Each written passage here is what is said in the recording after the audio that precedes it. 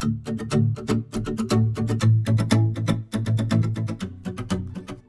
lot of people know about the cause of diabetes being due to insufficient production of insulin. And that's of course very commonly seen in type 1 diabetes, children with diabetes and so on. But there's another important cause of diabetes is insulin resistance.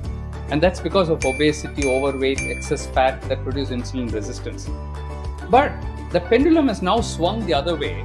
I see a lot of people in social media saying that it's insulin resistance which is the cause of type 2 diabetes, and therefore there is no need for any drug to increase the secretion. That is also wrong. Insulin resistance is very important. Therefore, you have insulin sensitizers to reduce the resistance. By reducing weight, preventing obesity, exercising, you can get rid of insulin resistance. But all obese people have insulin resistance. Do all obese people have diabetes? No. Only about 40 or 50% of obese people develop diabetes. So what happened to the other 50% who had insulin resistance?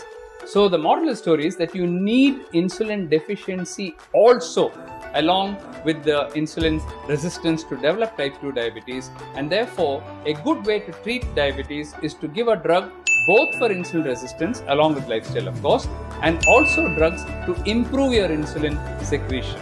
This way you can get your diabetes under very good control.